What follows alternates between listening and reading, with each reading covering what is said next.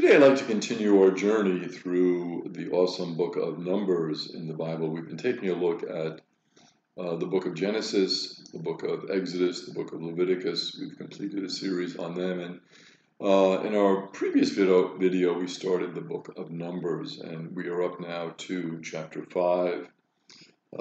And in chapter 5, the Lord tells Moses to expel anyone who was unclean from the camp. Interesting. Expel anyone who is unclean. This applied to both males and females.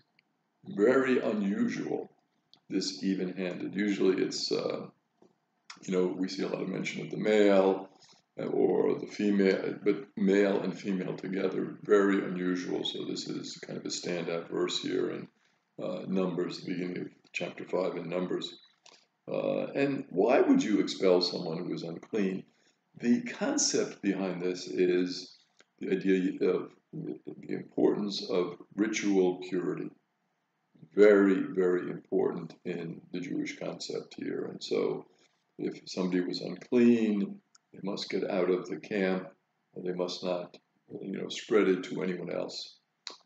Somewhat similar to our experience today with COVID, or any type of infectious disease, the sense of isolation. Then we get into some other aspects of the law in chapter 5. So if someone were to take someone unjustly from another person, they must make restitution for that. Very important to make restitution. But not only must they make restitution, there's an additional 20% penalty. So it's not just the restitution. It's the importance of the penalty. So the penalty, of course, for deterrence sake. Now, what if the person is dead and you can't make restitution to them? No problem. You give it to the priest. So as we can see, the priests make out pretty well in a lot of these laws, that a lot goes to them. And that was partly because the priests really didn't have any land that they owned on their own. They didn't have any farming that they could do, or they were really pretty much kind of for the people and for offering sacrifices. So that was really a major source of income for them, were the offerings that were given to them. And so that's why they would be the ones who would get the money that was due, plus the 20% penalty, of course, to help them survive. Now, what happens if a man suspects that his wife has committed adultery, but there are no witnesses? Remember, according to the law, there must be witnesses in order to prove it.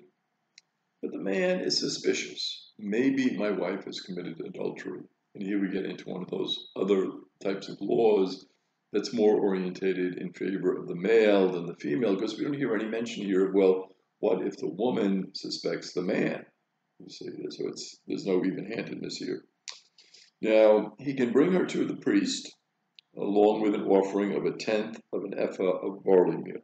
So he goes to the priest, but he has to have his offering, so he's kind of paying the priest, because remember, the priest needs this to survive. And he brings her to the priest.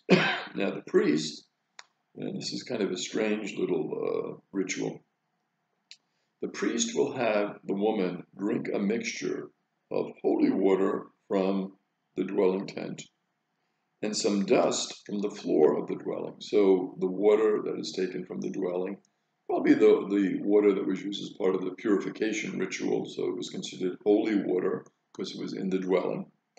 And then also the dust from the floor of the dwelling, and again, that would be considered sacred or holy.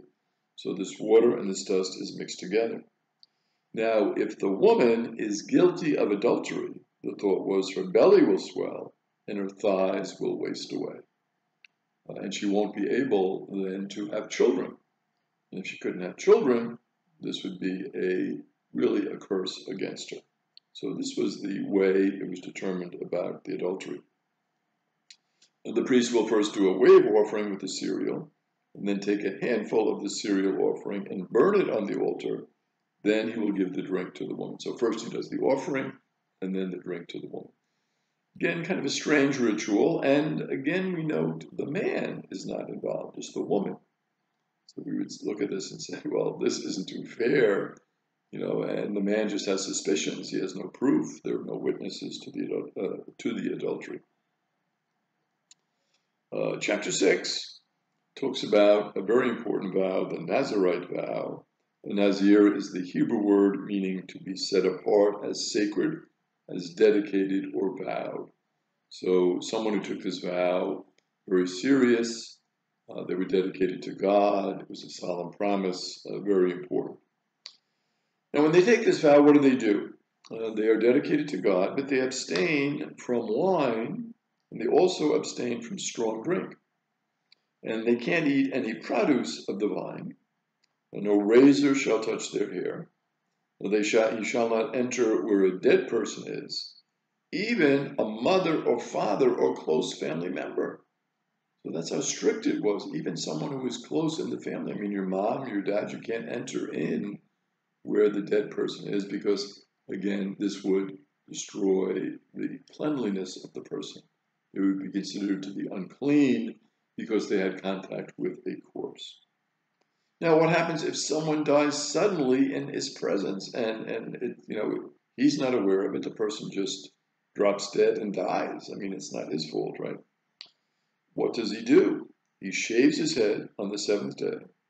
On the 8th day, he brings 2 turtle doves or 2 pigeons to the priest. The priest will offer one as a sin offering and one as a holocaust to make atonement for his sin.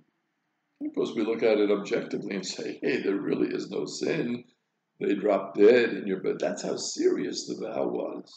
That even if you didn't know it was going to happen, this was considered to be that serious. He then reconsecrates his head on the same day, and he brings a yearly lamb as a guilt offering. So there was a whole process of becoming purified when you had been in contact with the corpse. When his time of dedication is over, he brings sacrifices to the priest, and he shaves his hair, placing it in the fire of the peace offering. After the ritual of the sacrifice is over, then he can drink wine. So he does that sacrifice, he's been purified, it's okay, he can drink wine, and he can resume with his vow. The Lord then shares a priestly blessing with Moses so that he can share it with Aaron and his sons, a very famous priestly blessing that is used to this day. The Lord bless you and keep you. The Lord let his face shine upon you and be gracious to you. The Lord look upon you kindly and give you peace. This blessing is very similar to Psalm 66, verse 2. And we see this used even to this very day. It's a very famous blessing, a very beautiful blessing, really. The Lord let his face shine upon you really means may the Lord really give you his life, his light, his power, his energy. Let his face shine upon you. Beautiful blessing. Then in chapter 7, we see the princes bring these different offerings. They offered 6 wagons and 12 oxen. The Levites were to make use of them for transporting the material for the meeting tent. So the wagons were going to be used very importantly to transport some of the poles, some of the heavier equipment that would be used to set up the meeting tent, because as the people are moving in this process of going from Egypt to Canaan, they take the tent with them, and every place they go, they're setting up the tent, which is a kind of an elaborate process, and so they needed many people to help with the tent. The princes also presented offerings for the dedication of the altar, 1 prince for each day. So it was divided up, and each day a different prince would come. From the 12 princes, it was 1 prince or 1 leader from each tribe, and this was the one who kind of organized the tribe. We saw it in the book of Leviticus. They had special relationship in terms of the tribes. After the offerings were made, Moses went into the meeting tent, and he heard God's voice speaking to him. Really a beautiful line that kind of sums up that special relationship that Moses had with God. He actually heard the voice of God speaking to him. Shows a couple of things here. It shows the importance of the meeting tent, the importance of Moses, and the importance of that relationship with God. So we see here the people really on their pilgrimage, continuing to be in relationship to God, to express this love for God, this concern for God, and to really see that God is leading them in this special pilgrimage from Egypt to the Promised Land. And of course, who is the first one who made that pilgrimage from his hometown to Canaan, following the voice of God? It was, of course, our own beloved Father Abraham. And as we know, Father Abraham had many friends. Many friends had Father Abraham. I am one of them, and so were you. So let's all praise the Lord. Keep on praising the Lord. God bless you, and keep on following God's covenant.